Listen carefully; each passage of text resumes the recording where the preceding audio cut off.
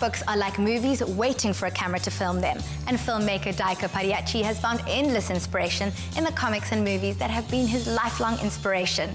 His work has received favourable attention on the local film scene, so we decided to find out more about Dayakar's background story in words and pictures.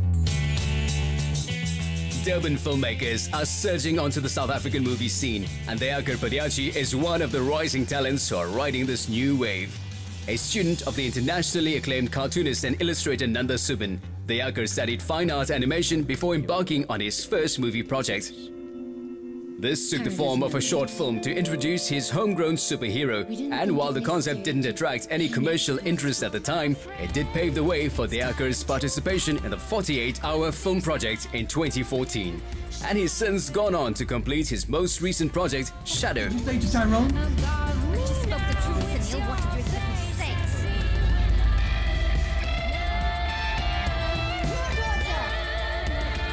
Once again, using the short film format, this movie explores the haunting effects of rejection and depression, and the problems faced by young people in dysfunctional families. Dayakar Padayachee has most recently been nominated for a SAFTA award for his film Shadow. I am so excited to be catching up with the filmmaker today and hearing what he's up to.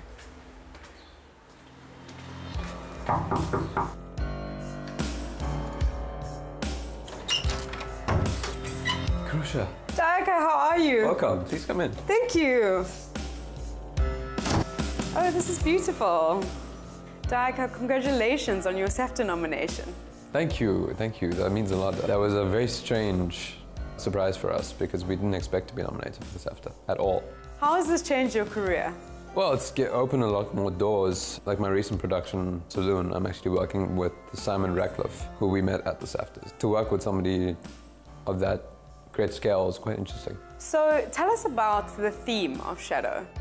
It deals with depression, teen suicide, homosexuality, family dysfunctions. And it was basically about this young kid named Tyrone Sharma, played by Tasmay Pillay. He plays this shy teenage school student who is completely out of the closet, but he's also dealing with the fact that his family doesn't really care much about him. And on the sideline, there's a suicide that happened in the area. And there's this ghost or shadow of a man who's now haunting this kid. I can see that you're a big superhero fan. Yes, I can see your Batman necklace. Did that have any influence on the script writing of the film? Funny enough, the title in itself is based on an old 1984 superhero film called The Shadow, which starred Alec Baldwin. And it was one of my favorites, Carl Jung. He sort of talks about depression, the things that we carry, you know, the psychology of shadows. You mentioned you were working on something new. Yeah, I'm working on a sort of Western noir gangster flick called Saloon. I'm actually working on the promo at the moment, if you want to come see. Great, let's go. Although his work has won him awards and praise, a passion for storytelling remains the prime driver in his career. And he is fascinated by mythology and the way it has influenced the horror and superhero genres. He sees the boogeyman as a device used to scare children into obeying adults, and the superhero is the child's inner friend in the struggle against the darker things in life. This is cool. It's where the magic happens, I suppose. Well, you can get to see a little bit of it here. Oh, yay. In the promo. Yona mpilo engayikhetha le.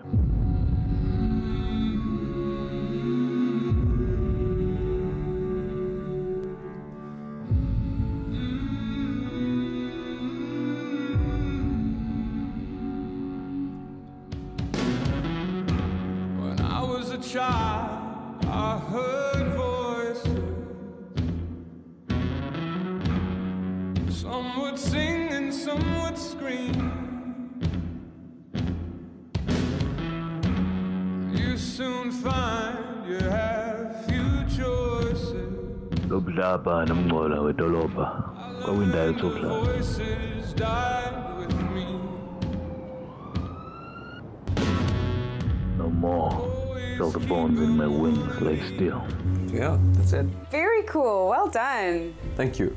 So do you have any other passions? Apart from filmmaking, I love taking my dog Kubo for a walk. I like composing music. I've done a lot of the music for my films, like Shadow, which won Best Original Song, done by a singer who was one of my best friends as well, Sanam Sitaram. Then obviously I did the theme song for Wide Eyed, and we're working towards finding some form of post-production funding to do the music for Saloon.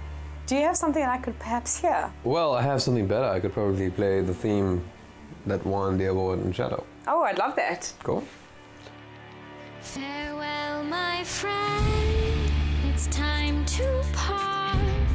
Couldn't fix that. Rudy Gravenstein, he's the sound guy behind it. And he and I worked on the composition while my friend Sanam worked on the lyrics and vocal. Face I see when I am in the dark, dark, break my heart. Right from the start, I held your hand, I had your back.